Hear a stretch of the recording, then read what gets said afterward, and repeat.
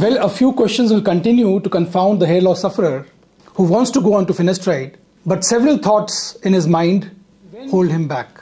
And to this predicament, when you add other dimensions like male hypogonadism or testosterone replacement treatment, the matter becomes even more complex and at times difficult to comprehend.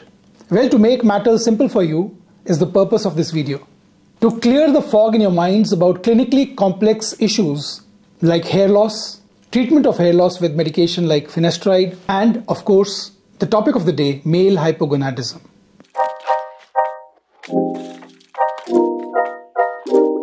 I have dealt with the issues of finasteride in multiple videos, and a link to the playlist is above and in the description box below. Kindly go through it. Those of you who pop the pill, who pop finasteride without a thought, without medical supervision, rather casually, need to know that a lot can go wrong if you do not heed rational medical advice. Otherwise, finasteride is a relatively safe drug. It has been with us for several decades now, and the only drug that works for male pattern baldness. Today we have a hair loss sufferer here.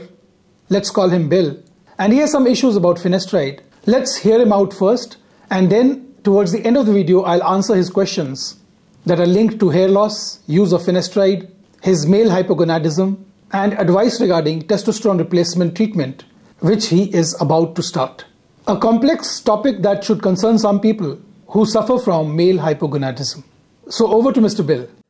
Hi, Dr. Bhatti. Sending you a voice message from over here in the States. I hope you're doing well. This is likely going to be far more information than you need, but I wanted to give you the full context of my situation, as it is a bit unique, to help contextualize my questions. And again, I'm just so glad and grateful that you're willing to engage with this, and I hope it can prove useful for you and your community. I would, of course, humbly ask that all of it be kept totally anonymous. So, as you know from my recent email, I was recently diagnosed by my endocrinologist with hypogonadotropic hypogonadism, which makes me laugh a bit just because it's such a mouthful to say, but he explained it to me as meaning that my testosterone and estrogen and free testosterone were all below the clinical range, but my LH and FSH were normal, implying that, in effect, my brain is numb to my low hormone levels and not sending adequate signal for production. Now, my troubles began about 7 years ago when I was 20 years old, and I noticed the very, very early stages of hairline recession, and as someone in the performing arts, I panicked, and I went to a dermatologist who said, just take Propecia, you won't get any side effects, you'll get to keep your hair, and she didn't take any blood work. So I thought, great, and I started. For the first month or so on the drug, I actually kind of noticed a spike in libido. Maybe it was a rise in testosterone. I know the drug can cause that, or maybe just elation from feeling like my worries were behind me. But about 3 months in, I noticed a big change. My libido went way down. I lost all morning erections. My ejaculate became watery. And so I went back to the dermatologist and told them about the side effects. And they did some blood work. They told me I was deficient in vitamin D. So I went on supplements for that. And I'm still on that to this day. But they said stay on the drug a bit longer and see if the side effects abate. They did not, and by April of 2014, about 6 months after starting, I noticed a new side effect, which was that my beard was growing more slowly, usually grew in quite thick and fast, and some of the hairs were turning red, and then blonde, and then miniaturizing. And at that point, I spoke with my primary care doctor, who advised me to stop the drug immediately, so I quit without tapering. And that summer, I slowly had a very, very slight improvement in the sexual side effects, nowhere near back to where I was before I started, but I also started experiencing more hair loss. My eyebrows started shedding a bit and thinning, my beard kept getting thinner, and my body hair thinned out quite a bit. I also noticed a gradual slight decrease in muscle mass over the next few months. And then over the following years, I saw a bunch of doctors trying to get to the bottom of it. And, my cholesterol always came back very high, stubbornly high, even though I wasn't testing positive for diabetes or anything like that. And I always just got told, lose weight, bring your anxiety down, get better sleep. And I found that no matter how hard I worked to get better, these things were continuing. So when the pandemic happened, I was afforded a bit of a pause in my professional life and decided I'm going to be a detective and get to the bottom of all this. So I went to an endocrinologist and he gave me this diagnosis of hypogonadotropic hypogonadism. He sent me for an MRI so we could rule out a pituitary lesion. That thankfully came back totally normal. He was admittedly not familiar with the somewhat controversial reports of persistent side effects from finasteride, but he did propose the possibility that the drug may have unmasked something I was already destined for. So that's pretty much the whole story, and it does leave me with a few questions, which I already mentioned to you by email, but I'll restate here for convenience. So the first is, could these low hormone issues be responsible for my beard and eyebrows gradually thinning and lightening and growing slower over the past few years? And as a follow-up to that, could the inadequate hormones also be negatively impacting my head hair, which has continued to thin as well, although it's slowed a lot thanks to minoxidil? And then the thornier question that I have is, do you think finasteride could have induced this condition or perhaps unmasked or accelerated a condition I was already predisposed to? I long ago learned the horrors of those awful internet forums that are just rife with panic and misinformation, and that's why I want to ask this admittedly controversial question of someone who I know is deeply experienced with this drug and with prescribing it. So I would be grateful for any thoughts you have on how the timing of all this might or might not be related. And then lastly, I'm currently deciding between Clomid or TRT as a treatment option for this, and I'd welcome any thoughts that you have on the matter, as well as any alternates that you think might exist to correct something like this. So that's everything kicking around in my head right now.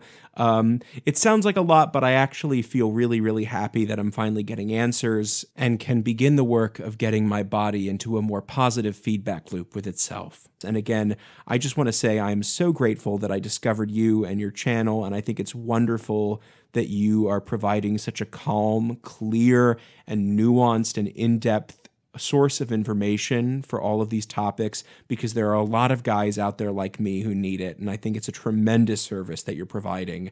So thank you again for your selflessness in all this, and just wishing you all my best, and I hope you have a great weekend. Take care. So before I answer his questions, let's go through an overview of what he's suffering from: hypogonadotropic hypogonadism. And we are only covering this issue as it relates to male pattern baldness.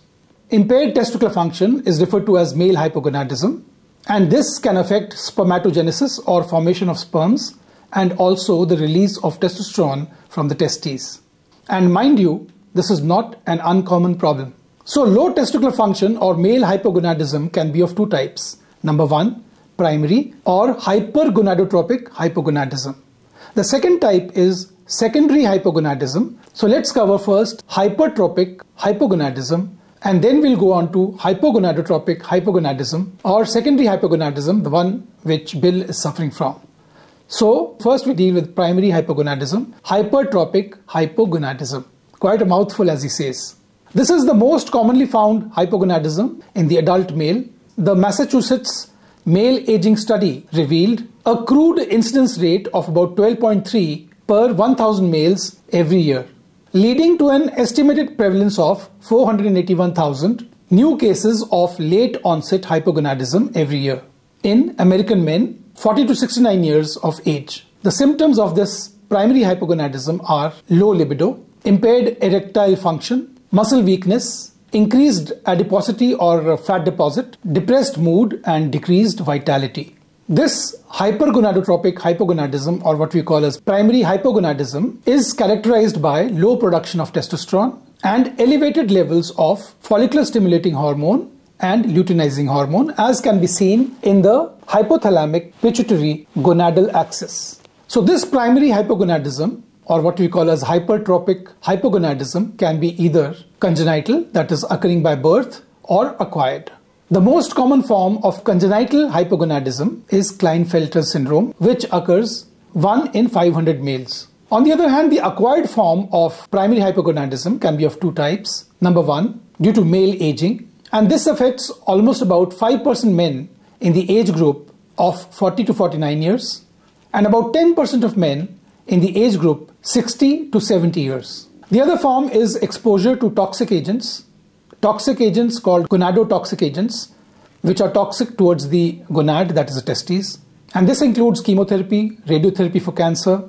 These can cause gonadal failure and affect the Leydig and the Sertoli cells in the testes. And now we come to what Bill is suffering from, male hypogonadotropic hypogonadism or secondary hypogonadism. It may be due to a congenital or an acquired disease that affects the hypothalamus or the pituitary gland, which are situated in the brain and which are directly linked to the secretion of testosterone from the testes. In these patients, the secretion of gonadotropin releasing hormone is inadequate. And the prevalence has been estimated as 1 in 10,000 to 1 in 86,000. And therefore, this is not as common as primary hypogonadism. And this can be due to any of these on my right hand side. I don't want to delve into each of them individually because it will be beyond the ambit of this talk. So you can go through this. If you have any doubt, any question about this, you can leave a question in the comment section below. And this can cause any of these symptoms. Now, treatment of secondary hypogonadism or hypotropic hypogonadism may include testosterone supplementation, which can be either through testosterone injections, testosterone patches, or testosterone gel. It can also include gonadotropin releasing hormone injections or HCG injections. Now we come to Bill's questions, the questions he wanted to ask me, the clarifications he wanted to seek about his hypogonadotropic hypogonadism, secondary hypogonadism that he's suffering from. And he's very concerned about his hair loss, and he's going to go on to TRT injections, and he's quite apprehensive about how it will affect his hair loss and how to move forward. And it does leave me with a few questions, which I already mentioned to you by email, but I'll restate here for convenience. So the first is, could these low hormone issues be responsible for my beard and eyebrows gradually thinning and lightening and growing slower over the past few years? Absolutely. The androgens determine the secondary sexual characteristics, and beard is one of them. However, I am not very certain about why the eyebrow hair is growing slow now that you have stopped use of finasteride. If it were because of finasteride, the slow growth would have got reversed by now. And then the thornier question that I have is, do you think finasteride could have induced this condition or perhaps unmasked or accelerated a condition I was already predisposed to? I long ago learned the horrors of those awful internet forums that are just rife with panic and misinformation, and that's why I want to ask this admittedly controversial question of someone who I know is deeply experienced with this drug and with prescribing it. So I would be grateful for any thoughts you have on how the timing of all this might or might not be related. The male pattern baldness gene predisposes your follicles to even minuscule amounts of DHT. DHT levels need not be high or low to affect your follicles. A small concentration of DHT can be inimical to the health of your follicles when you have inherited the male pattern baldness gene. And this is the reason why estimation of DHT levels is of no use in male pattern baldness to assess anything about male pattern baldness. No matter how much androgen is circulating in your body, you are destined towards male pattern baldness depending upon how deeply the gene of male pattern baldness is encrypted. And this is besides other environmental factors, which we call epigenetics. Yes, it likely did unmask your problem. However, though finasteride has been used for several decades now and is considered a relatively safe drug, in some cases, like in yours, it is unpredictable.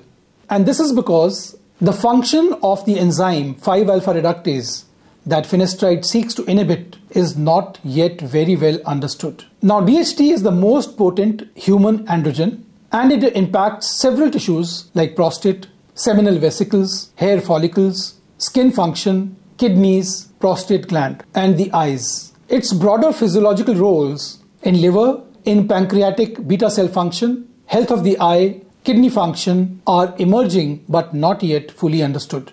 5-alpha reductase, which finasteride inhibits and slows down the formation of DHT. So 5-alpha reductase is a family of several isoenzymes, and it plays an important role in human physiology by regulating cellular metabolism of androgens, glucocorticoids, and other steroids. It is a rate-limiting step in the biosynthesis of neuroactive steroids in the brain, which are critical for central nervous system function. 5-alpha reductase isozymes are expressed in several tissues in the body. Finasteride and dutasteride are synthetic 5-alpha reductase inhibitors. These synthetic drugs are prescribed commonly for hair loss for benign prostate hypertrophy since a long time.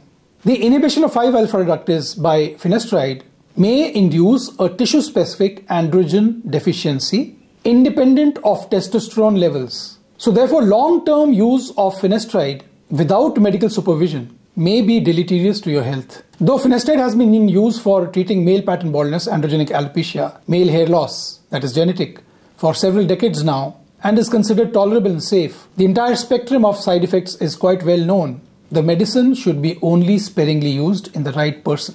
Yes, Mr. Bill, the several pictures that you've sent, I've studied. You're suffering from androgenic alopecia, definitely. For your hypogonadotropic hypogonadism, secondary hypogonadism. And then lastly, I'm currently deciding between Clomid or TRT as a treatment option for this, and I'd welcome any thoughts that you have on the matter, as well as any alternates that you think might exist to correct something like this. So that's everything kicking around in my head right now. Yes, testosterone replacement therapy is in order, and I have discussed this topic in great detail in a video which I produced some years back, and you can go to the link above, click it, and you will know all about TRT, about hair loss, and the use of finasteride. Well, that is a talk for the day. If you have any questions, any thought in your mind about hair loss, use of finasteride, side effects of finasteride, or use of other treatments, hair loss treatment for men and women, let me know. Put a comment in the comment section below and I'll be happy to respond. Have a nice day, and if you haven't subscribed yet, please do. Your encouragement keeps the channel going. God bless you.